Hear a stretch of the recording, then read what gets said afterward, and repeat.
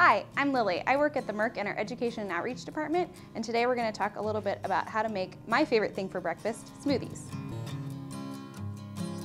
I make smoothies every morning for breakfast, and I usually don't use a recipe. I think of it more like a formula, with the first ingredient being frozen fruit.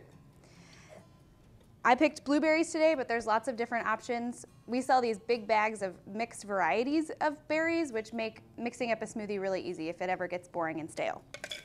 About 2 scoops of your frozen fruit in there. Next, I add a liquid. There's lots of different varieties.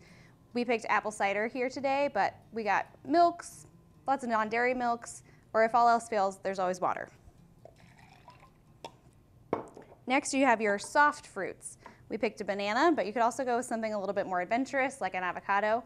This is usually where I throw in a handful or 2 of spinach or other green leafy vegetables like kale. Then we come to the binder section.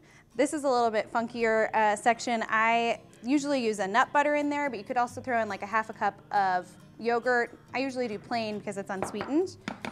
Let's add some peanut butters. And then your last category is all the extra stuff. So this is where you could throw in your protein powders, some chocolate to make it a little bit tastier, any oils to give it a little bit more enhanced nutrients. I picked some maple syrup today because it's gonna help with the sweetness factor, so I'll throw in just a little bit of that. So we'll just blend it up.